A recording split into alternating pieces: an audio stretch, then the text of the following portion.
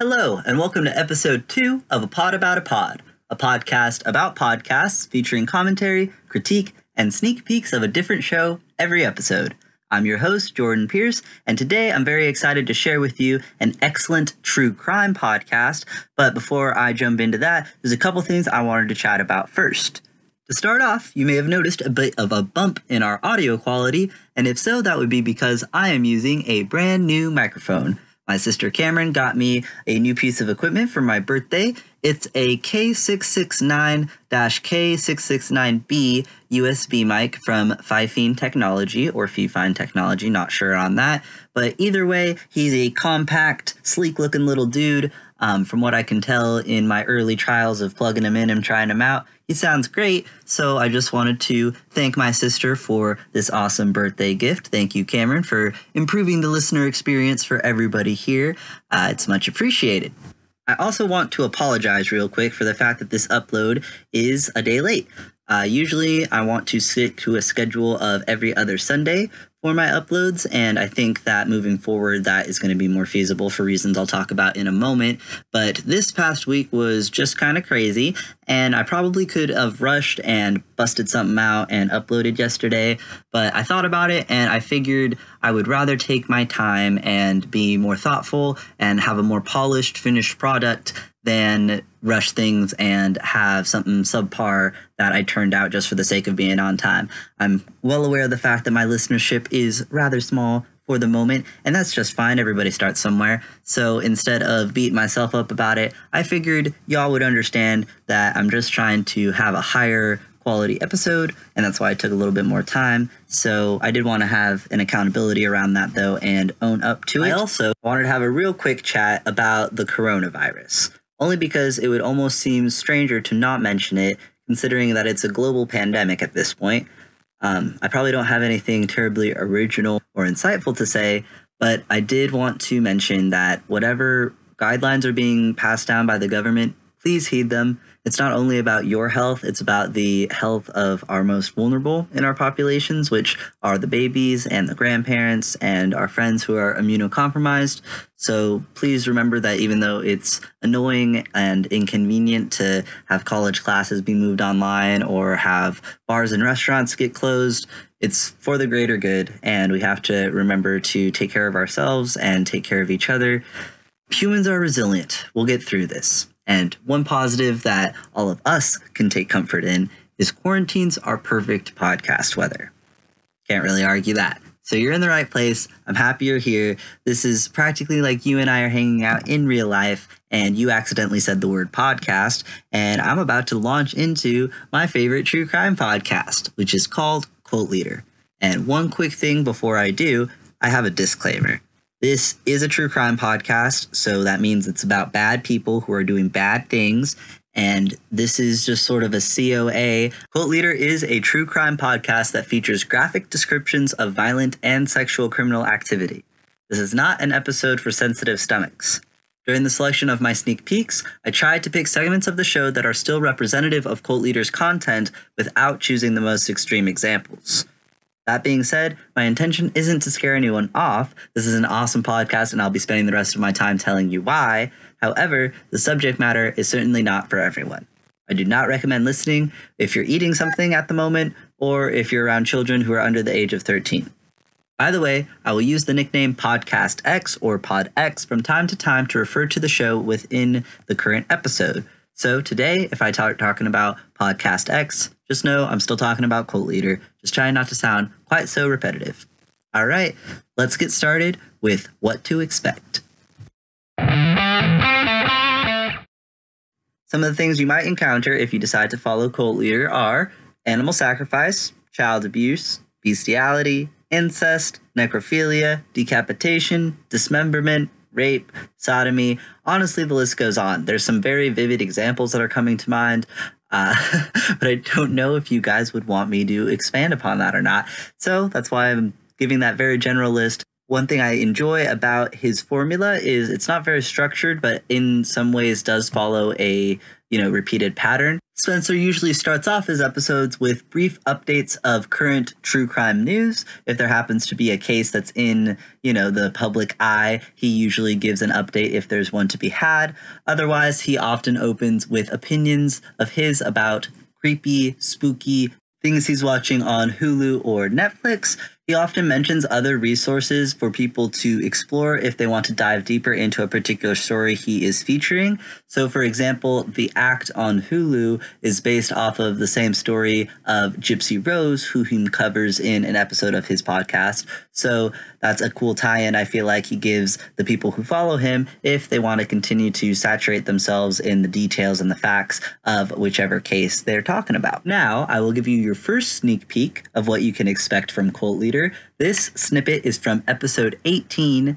Enjoy. If you've seen the Texas Chainsaw Massacre, Psycho, Silence of the Lambs, probably a lot more, you've probably crossed paths with a character that was loosely based off of the story of a man named Ed Gein. Tonight's story is about Ed Gein, and it's one of those stories that I find like equal parts interesting and gross. It's one of those ones where you're like, okay, stop talking, but also tell me more, which pretty much describes my personal relationship with true crime. I'm like always so fascinated by the atrocities, and like the worse something is, the more I'm like, don't tell me, but like, okay, tell me, but why did you tell me that? It's like, oh my God, this is awful. And I'm sure a lot of you guys feel that way too. And again, I think it's just natural. The human mind wants to know. I know that Ed Gein has been like the basis of characters for like a ton of different things, but once you hear the story, I don't know, a part of it made me feel for him, which is generally the case. I feel like so many of the people that I talk about are people that had really hard lives, and it makes it a little bit more not understandable in the sense of like why they did what they did, but you can see that these were people who acted out of a place of frustration a lot of the time. A lot of these people experienced a ton of abuse, and it's definitely not an excuse for what they did and what their actions were, but I think it helps to kind of like paint a picture of how their path kind of came to be the path that they went down. So there was a taste of how Spencer tends to introduce and contextualize the subjects of his various podcasts. That one was, of course, about Ed Gein, and he starts in his childhood and descriptions of his parents and things of that nature, and then follows a chronology that depicts the events that contribute to the reputation of whomever he's talking about. So it tends to evolve in that way, and I find it fascinating because Spencer finds this through line all of us can relate to, the essence of growing up, going to school, a relationship with your mom or your dad. All of us can relate to these different aspects of life in our own way, and to find out these details in these notorious people, I find adds a layer of relatability that is very interesting and compelling. It makes you more engaged and more invested in what's going to happen. And even if you know the ending, some part of your brain kind of suspends that knowledge, so you're just right on the edge of your seat. Cult Leader features the one solo host, so that's a similarity between Podcast X and the podcast you're listening to right now. And I'd be lying if I said that Spencer Henry wasn't a huge inspiration to me to get this podcast off the ground. In all honesty, I considered doing a co-host or an interview style podcast, but I really just wanted to be reliant on myself, good old unreliable me. And I figured if he could do it, if he could just rock his personality and chat to himself alone in a dark room with a microphone, why couldn't I? So thanks, Spencer, for giving me the bravery to try this out. Flying solo, I feel like it's going all right. How do you guys feel? Episodes range from topics like cults, murders, unsolved mysteries, celebrity series, and catfish stories. He offers speculation about the motives of these perpetrators and their thought processes, potential suspects if they're unsolved, and all of this is with his sarcastic, humorous effect.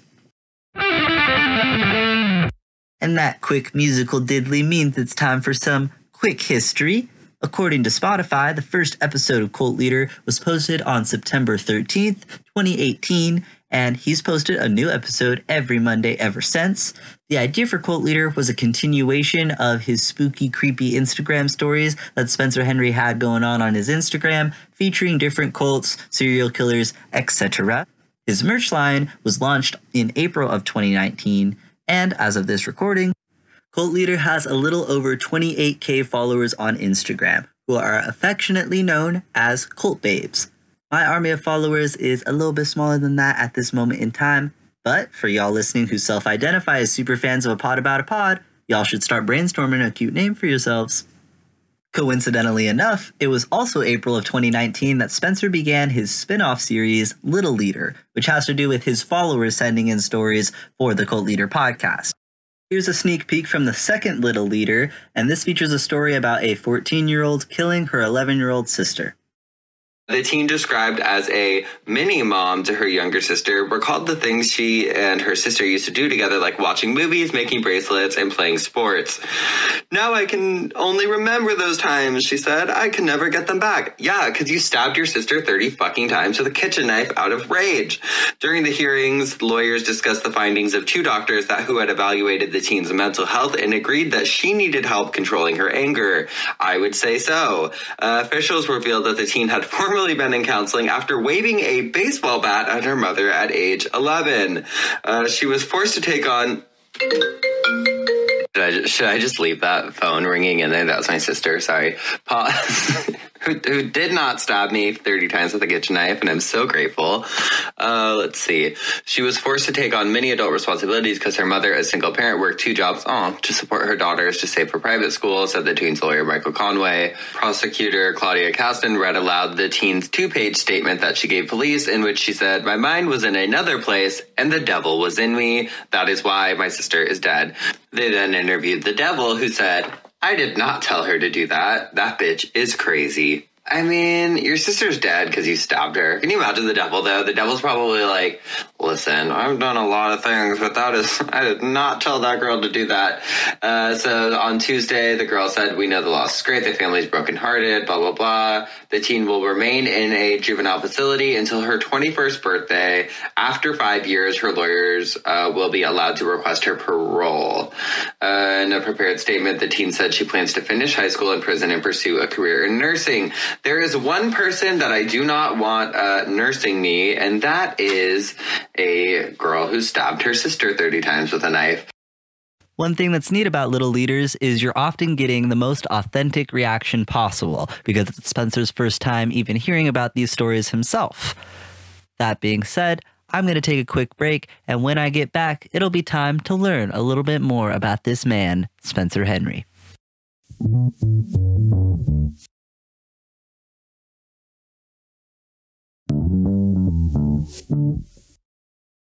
We're back from our break, and you know what that means? It's time to meet the talent. In addition to being the host of true crime podcast Cult Leader, Spencer Henry has a day job as a content creator for L'Oreal and Redken, which are both beauty brands, and I think Redken has to do with hair care. His birthday is March 3rd, 1991, which means he's a Pisces. Woo, Pisces tribe. My birthday was March 10th, so happy belated birthday to us both. And I'm pretty sure he's a vegan or vegetarian. From offhand comments, I haven't been able to deduce which one. I know he likes boys, and from his Instagram, I can see he's not afraid to get his nails did, which is another commonality you and I share, Mr. Spencer. Right now, my nails are the blue of my college, Cougar Blue, so that's always fun and festive to rock, am I right? Also, I'm not sure what this says about me, but I definitely had a certain picture of Spencer in my head that looked very different from how he actually appears in life. I literally was thinking of the stereotypical like emo teenager of dark hair, swooping over the eyes, and snake bites, which I don't know why I think that. Why brain? Why go to the stereotype like that? Turns out he's a tall, blonde, clean-cut man. Very handsome, tattoos. So I don't know. I found that to be pretty humorous when I stumbled across that. It was not what I was picturing in my head at all. He has a dog named Hot Dog, and an older sister named Olivia, who's 2 years older, and a fellow hypochondriac. If you don't know what a hypochondriac is, it's somebody who always thinks that there is something wrong with them, like an injury or an illness. That's my understanding of it anyway. I have a cousin who definitely is a hypochondriac, and I say that because whenever we were kids and they would injure themselves, even if it was just a bruise, they would want a Band-Aid. And if you want Band-Aids for your bruises, you might be a hypochondriac. When asked if luck played a meaningful role in his life and business, Spencer responded, "I don't necessarily think luck had much to do with it. I believe in hard work, dedication, and above all, manifesting." And I just thought that was a really neat quote because it reflects my worldview in a lot of ways. I'm a pretty spiritual guy. I believe in things like the law of attraction and positive affirmations. So it was cool to learn that Spencer also thinks about things in a similar way. Made me feel even closer to him. So I actually have another sneak peek locked and loaded for everybody. This is from episode 55, A Condo to Kill For, and it features a guest host, which happens to be his older sister, Olivia. And they were doing a Q&A at the end of that episode, and I wanted to share a little snippet about little Spencer from childhood. The final question. When did you notice Spencer's passion for cults and murders?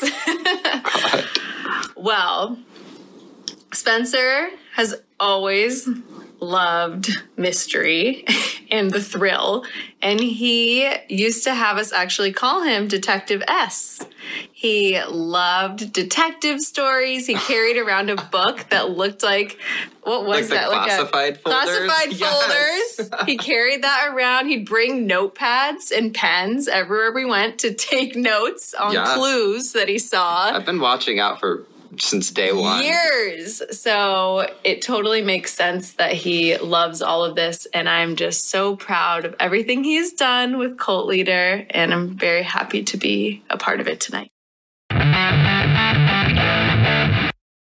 Cult Leader is unique in the true crime category of my podcast library for a number of reasons. Although it isn't just my library, on several occasions, Cult Leader has placed in the iTunes top charts for podcasts, so other people seem to think he's worth listening to as well. The show features a solo host with minimal editing or audio decoration, which lends a very simplistic listening experience, which leaves you hanging on his every word. Spencer's passion for true crime and enthusiasm for what he does shines through his voice, and his joy is contagious. The approachability of PodX helped me to take the leap and just go for it with starting my own podcast. His uploads aren't perfectionistic. Despite how thorough Spencer's research is, his delivery of and reaction to the information is so human. After all, I'm a solo host with a lot of passion for my subject matter, as well as lots of joy to share. And sometimes I get in my head throughout the process of producing one of these episodes, and then I think to myself, what would Spencer do?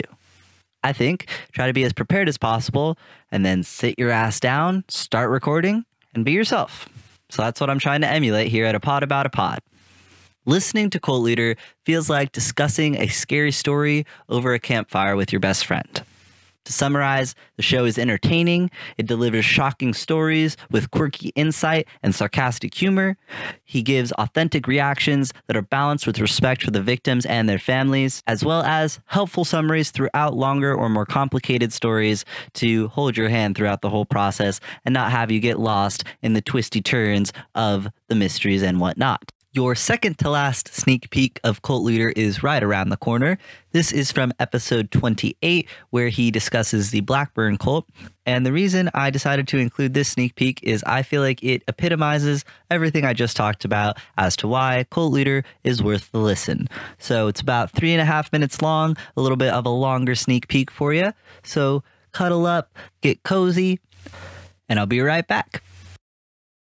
Hello and welcome back to Cult Leader. I'm your Cult Leader, Spencer Henry, and if you're new to the cult, all you have to do is shave your head, throw on some Nikes, sacrifice your ex-boyfriend. Just kidding, don't do that.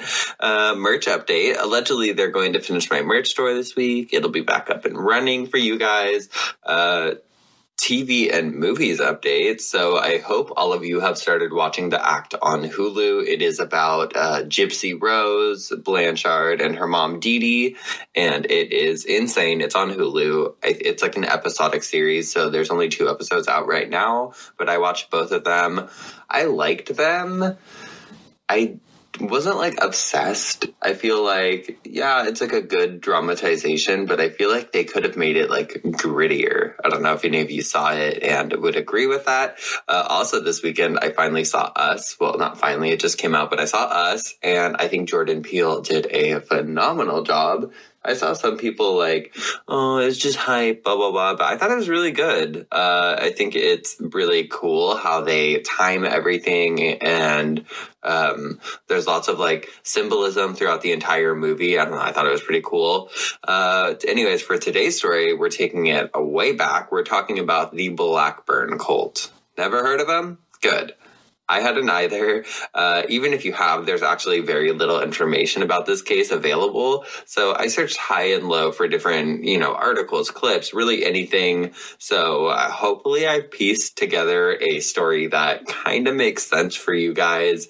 It's actually pretty interesting. So each episode, I usually have an idea and then do like hours and hours of research, pulling together facts from different sources, like trying to get what matters, omit what doesn't. But it's so funny because like there's so many times where it's just the same shit everywhere online. Like I tend to ignore clickbaity websites like BuzzFeed and Bustle because I swear they have the same like weird shit you've never heard of list, and it's like the same copied and pasted article. I don't know. But anyways, when I read about this case the first time, I think it was actually a Cult Babe submission, and once I started looking into it, I was like, oh, okay, yeah, I gotta do this.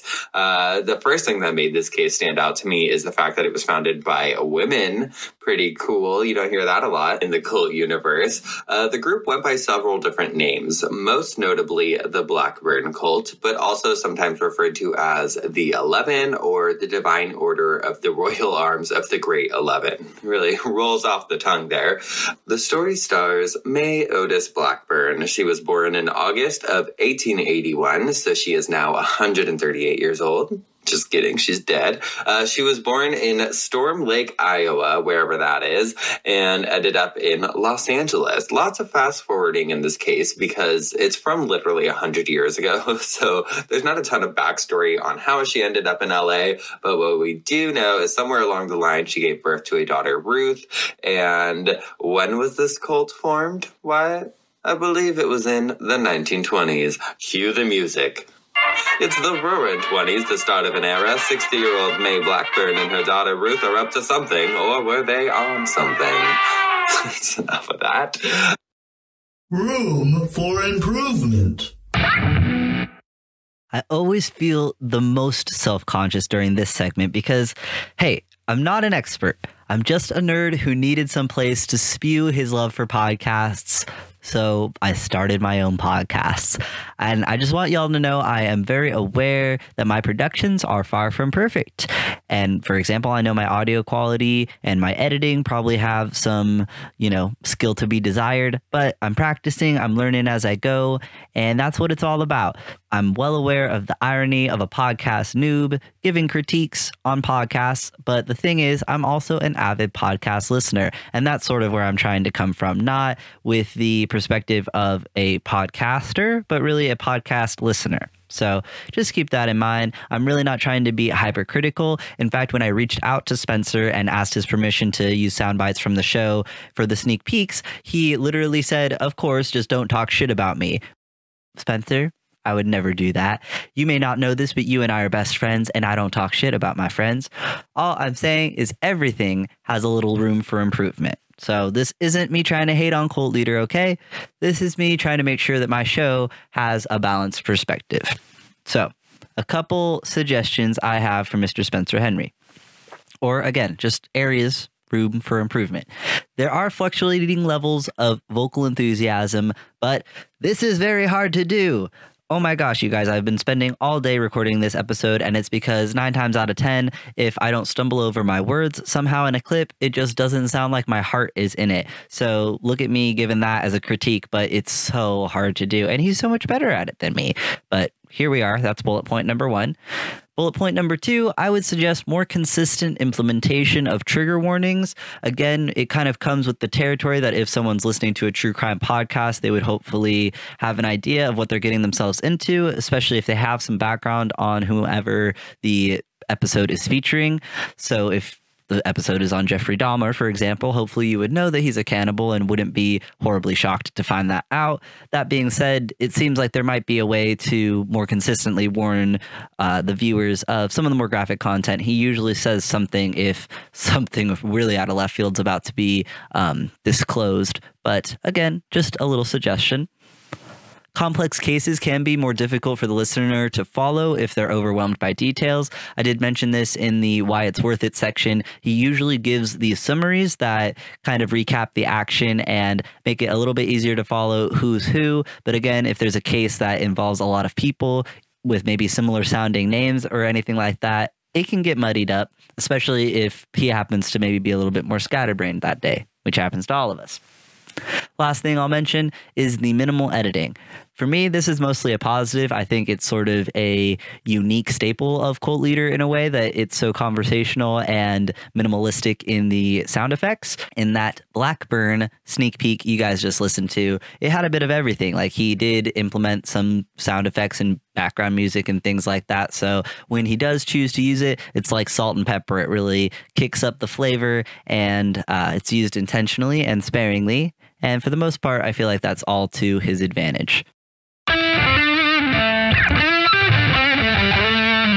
All right, welcome to the Peanut Gallery, aka the end of the episode. So I've had a lot of fun talking about Cult Leader and everything that I love about it. And what's really funny to think is I would have never found the show if not for my friend here with me today. So right now I am joined with Taylor. Taylor, you want to say hello?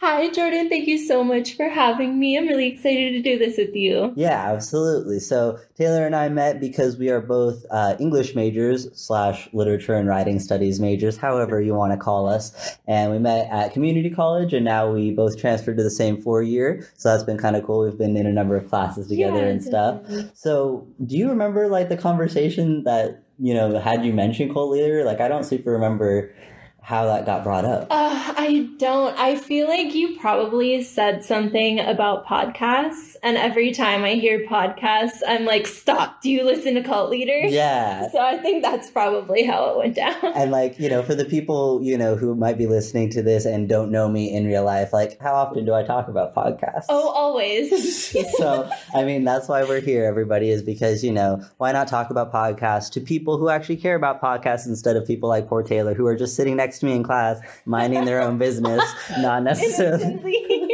and like getting, you know, proselytized about the podcasting gospel. Tell me more about like that feeling. Like, why do you feel the need to be like, okay, I want to share this? Honestly, it's really the only podcast I listen to.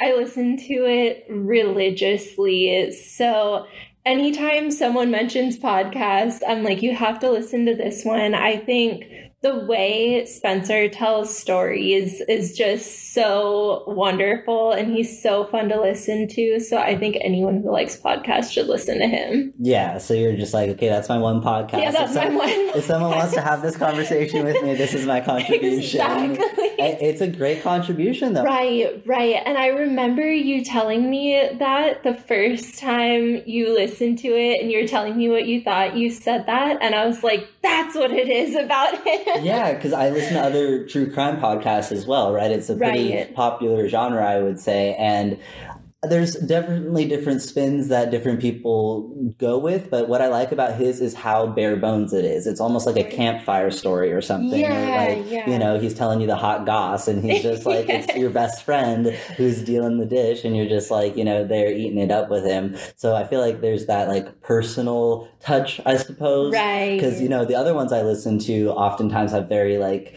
intense music, maybe that's like building suspense and things, or like scary sound effects or something like that, which at times can be hokey. Most of the time it does build atmosphere and stuff, but it's just a different feeling. It doesn't sound so much like a conversation. You're just hanging out with a buddy. It's more like, you're seeing a movie or maybe watching one of those documentaries instead of like dishing with a friend after watching one. Exactly.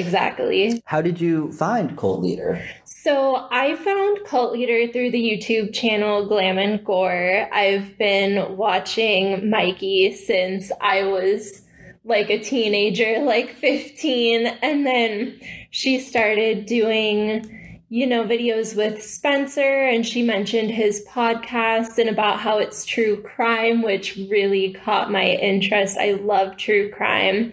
And I don't know, one day I was like, let's try listening to a podcast. Yeah. Let's see how that feels. So, were you like cleaning your house or something? That's something I hear. No, I was getting ready to get in the shower, and I was like, I don't really want to be alone with my thoughts right now. So I decided. Podcasts are wonderful for that. Right? I feel like that's how I've racked up so much like playtime in my podcasting app. I'm like, where do I have those hours? And I feel like it's just, in those moments where otherwise I would be by myself and I just want to hear somebody else's perspective or something, to take me away of whatever I have going on rattling around in the brain. Exactly. It's so perfect for that. Are there any like standout episodes or like, moments that you would maybe recommend to people listening? Because one thing I try to do in my podcast is I splice in these sneak peeks, which I try to garner from like the start of the show. So some earlier episodes, if there's different episode types, I try to like,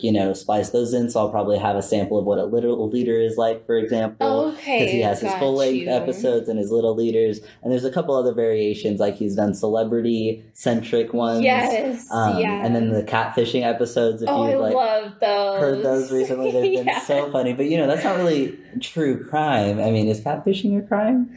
I feel like it depends what happens as a result of the catfishing. Yeah, it's a social crime. I have to say my very favorite episode is the one on JonBenet Ramsey, because he has Mikey of Glam and Gore as a co-host on that episode. So it all really came full circle for me. And then I also really like that one because I feel like I knew so much about that case, but then after listening to it, I was like, oh, I didn't know anything. Yeah. It was really interesting. Like, I remember I did ballet as a kid, and my old Italian grandma was like, you're going to be just like JonBenet Ramsey. Oh my gosh. Yeah. And you were how old? I was like 5. Oh my gosh, and you knew who JonBenet Ramsey was. Yeah, so I was hearing about her from such a young age, so it was really interesting hearing about that case. And was that the episode that both of them were featured on? Like that they co-hosted together? Yeah. Oh my gosh, so that was perfect. The most perfect episode. It was the most perfect episode. That's amazing. I absolutely love that. But if you had maybe a suggestion of something to change, what might that be? If I had to say anything, I would probably say more Little Leaders, because I think that's a really cool opportunity for his listeners to like engage and be a part of the podcast as well. I don't think there's not enough, but I think more would be cool. You wouldn't be mad if there were more. I wouldn't be mad if there were more. Is there anything else that you want to like say about Cult Leader in terms of, why you would recommend it to other people? I think, well, I mentioned this before, but I think it's just really enjoyable listening to Spencer tell stories. Like, the way he talks is just so, like, I don't know, it's so nice to listen to. And like you said, it is a really dark topic, so that's hard to do, but he somehow still brings joy with the way he tells the stories. Yeah. So I really like that. Is there anything you would maybe add to that disclaimer, or maybe put in your own words of, what people can expect in terms of the graphic nature of the content? Yeah, I mean, it's really graphic. Don't listen to it if you can't handle those kinds of descriptions, but I feel like that kind of goes without saying. I think I think anything that goes beyond just like a graphic murder, like things with abuse and stuff like that, I think Spencer mentions trigger warnings before he ever discusses those. So if that's something that bothers people, then they should still be fine. Especially the JonBenet Ramsey one, like I mentioned. That one has some moments that are really difficult to listen to. So be ready. Hey, cutting in real quick to give a short introduction to the last sneak peek. It's from episode 27 about Fred and Rosemary West, and quick trigger warning about jokes concerning incest, bestiality, and I think that's it. Remained in school until he was 15, and then he dropped out December of 1956 to take a job as a laborer on a farm. From the age of 12 onwards, Fred claimed his mom introduced him to sex. When he was a teenager, he had already had a lot of experimentation with sex, but all within his own family.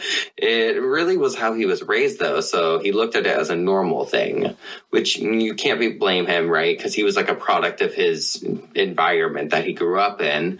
But he was also fucking animals, so that I think we can all collectively agree is just not cool. You know, keep your dick out of the goats, Fred. But do you think his mom ever got jealous? She's like, oh, here comes that slutty chicken Fred's been eyeing. There is a pretty good chance, if he made it all the way to the end, that Mr. Spencer Henry himself is listening to this. Yes! So is there anything that you would like to say to him if, you know, these sound waves are currently reaching his ears? Oh my God. Isn't that crazy? That's the crazy part of this podcast. Crazy. Like, when he responded to my DM, I was like, oh my gosh, I exist in his universe now. He knows I exist. This is crazy. And so, Taylor, he's hearing your voice. Is there anything you'd like to say to him? Spencer, you are amazing. I don't know. Your podcast is so great, and like I mentioned before, when I've listened to it, when I'm like not wanting to be alone with my thoughts, it's been super helpful. It's cheered me up when I was feeling down. I don't know if that's horrible to say because it's about murder. I mean, but it makes you feel not alone. You're like, other people are also interested in these like creepy, spooky stuff. True. And just like the way Spencer talks is awesome. You're just the best. I know we feel like we're best friends. Like, you may not know us. Hopefully after listening to this, you also feel like all three of us are best friends now. Yeah, all three of us are best friends. We are best friends. We're letting you know, Spencer. I hope, we have your consent, but you're on board. But yeah, I just wanted to make sure that you were able to say hello because there's a good chance. Thank you. I know, that is so exciting. He knows you exist. I know. That's crazy. We're cult babes. We're official cult babes. We are cult babes. All right. Thanks for listening, everybody. I'll get a new episode coming out in 2 weeks from today, whenever that is. Not really sure, but stay tuned. Not next Sunday, but the Sunday after that. All right. Taylor, tell them to listen. Everybody, listen. All right. You heard it here first. I'll see y'all in 2 weeks. Later.